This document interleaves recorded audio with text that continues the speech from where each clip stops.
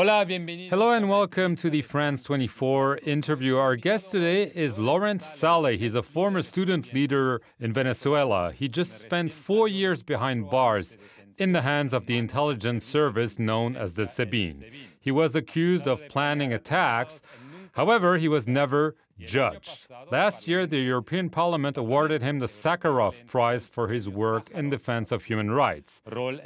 On October the 12th, he was suddenly freed, and he now finds himself in Madrid. Thank you very much for being with us today. Thank you, my friend, for this opportunity to tell to Europe what is happening in Venezuela.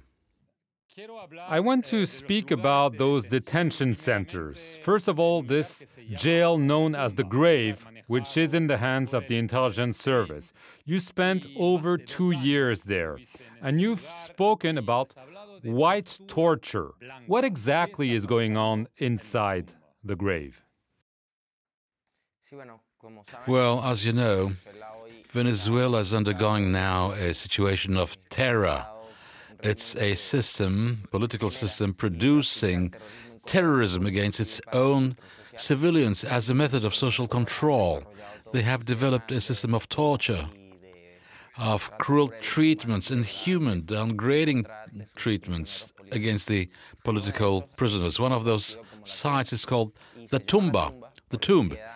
It has this name because it is the 5th ground below level under one of the main buildings of the intelligence service of Caracas. It's called the Tumba for this reason, because it is located at the 5th level below the metro, the underground of Caracas.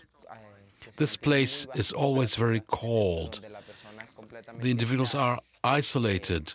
This is what they call isolation cells, where you lose your sense of orientation, your sense of time, and where various methods are implemented to perturbate the nerves of the detained. The aim is to break the mind by inflicting pain and very deep alterations in order to get false testimonies and create a simulation of forbidden facts. This is what we call false positive.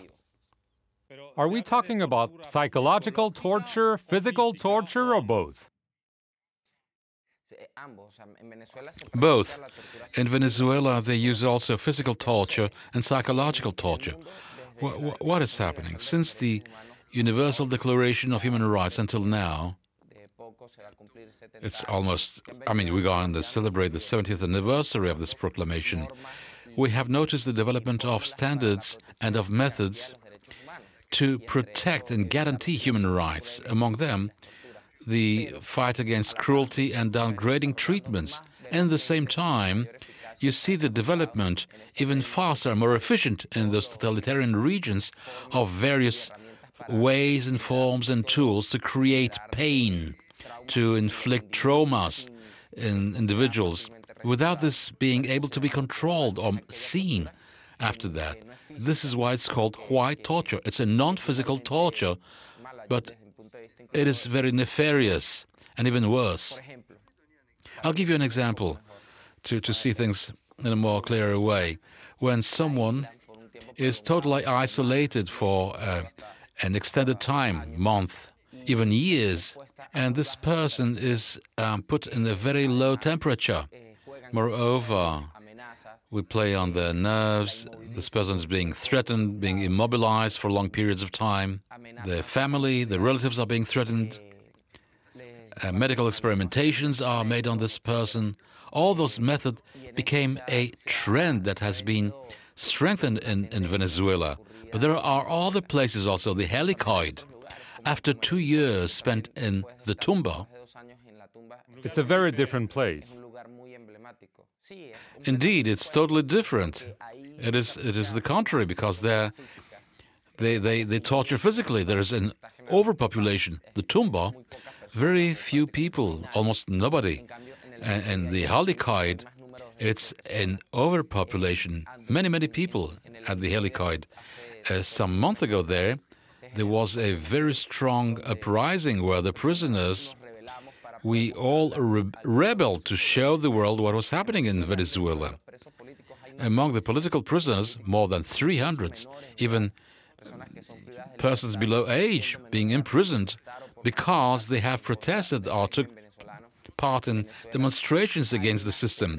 In Venezuela, there is a very, very severe repression against the civilian population who is opposing the system. It's not something new. It exists since Hugo Chavez, when he rose to power in '98. I want to ask you on a more personal level. You spent over 4 years in detention. There was psychological torture, physical torture, but there were also suicide attempts. True?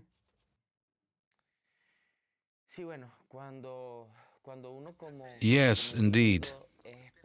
As an individual, when you're exposed to those pressures, to those methods of pressure and of ill treatment, of abuse for extended periods in a country where there's absolutely no guarantee for human rights, where all the institutions are concentrated and controlled by the party at the helm, where there are no organs defending human rights, where a public institution defending human rights, so very few elements in our hands. We have very little to face the situation we're in. As well as hunger strike is a measure of protest, an extreme one. In my case, it has even been, this is what suicide means. It's a way of demonstration and to challenge the system. I was there for over a year in the Tumba, where I was totally isolated. I didn't even know what time it was. They insisted time and again to inflict pain, abuse. And it's a choice I made to injure myself. And sometimes you prefer death to put an end to all this once forever with the pain. Remember, not so long ago, some days before my release, in the same building in the square Venezuela, at the 10th floor, there is a political leader of the opposition who was assassinated, the municipal councillor, Alban, because he was submitted to torture, and he died in the middle of torture. The authorities said it was a suicide. Yes, the information we have is that, he was hit very badly. He received blows, and he died. Had it been a suicide, it wouldn't have been less severe. Conversely so, it's a proof how far the Venezuelan system, through organs of repression, is breaking people, and to disintegrate the mind and bring people to commit suicide. The information we have is that he died right in the middle of an interrogation session. This is why they do not allow international bodies to be present in Venezuela. Do you think there is a link between his death and your liberation? Many people are asking why the regime let you leave prison and even the country.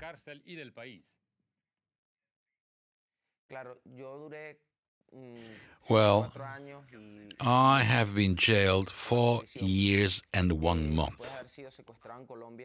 After having been kidnapped in Colombia, I have never been formally indicted.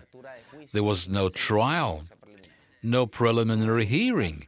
And it's not the only case. In most of the cases, the political prisoners in Venezuela aren't even brought in front of a judge, because all this is a lie. This is what we call the false positive and the simulation of facts against the law.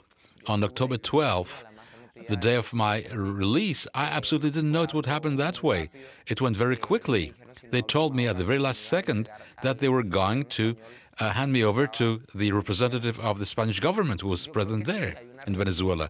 I think there is a very clear link between the assassination of the municipal councillor Alban and my release. It's a kind of to take away the attention of the world from the very severe crime, serious crime they committed. But there are other elements of my release. My family, the work of my mother all around the world, in France, in Spain, in Rome, in America, with this denunciation of all that was happening, the torture, the abuses we were submitted to, and the work also of the international defense of my lawyers, and I would say also the internal work within Venezuela. And without the shadow of a doubt, the international community, the European Union, played an essential role. Last question. You've accused the former Colombian President Juan Manuel Santos of handing you over to Venezuela. He says it was a regular extradition process. Do you want to take him to court?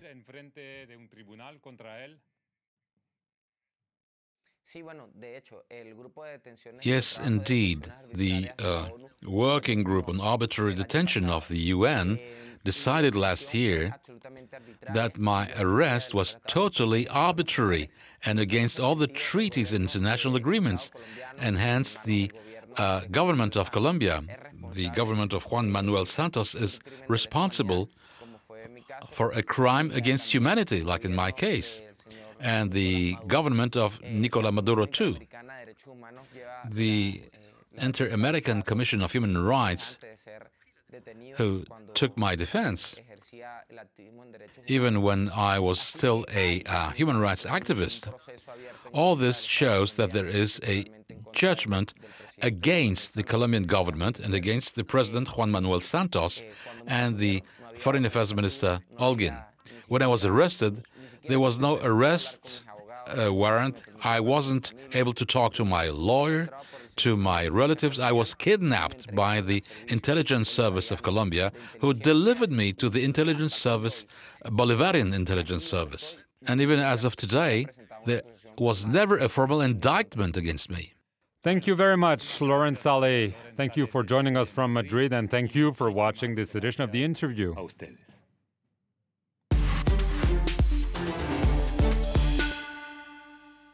France 24, 4 news channels in 4 languages, 430 journalists, 35 nationalities, 160 bureaus around the world, a global reach. 355 million households in over 180 countries can watch France 24. 61 million viewers watch the channel every week, and the numbers are constantly growing, with audience figures up by 31%. France 24 online is also forging ahead. Over 18 million visits a month on France24.com. With 45 million videos viewed online, France 24 is a leader on YouTube, while our 37 million Facebook and Twitter followers make us France's #1 channel on social media. To our constantly growing community of viewers, thank you.